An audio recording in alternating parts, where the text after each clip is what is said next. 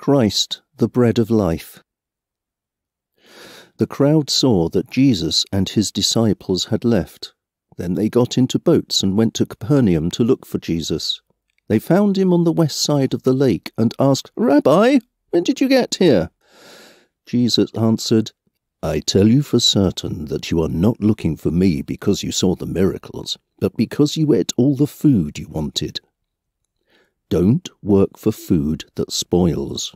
Work for food that gives eternal life. The Son of Man will give you this food because God the Father has given him the right to do so."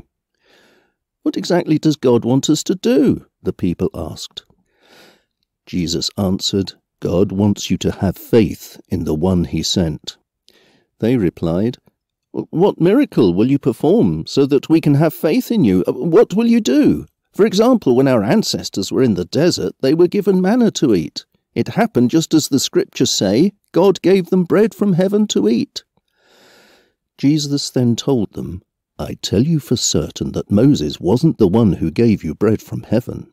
My Father is the one who gives you the true bread from heaven, and the bread that God gives is the one who came down from heaven to give life to the world." Then the people said, "Lord, give us this bread and don't ever stop." Jesus replied, "I am the bread that gives life. No one who comes to me will ever be hungry. No one who has faith in me will ever be thirsty.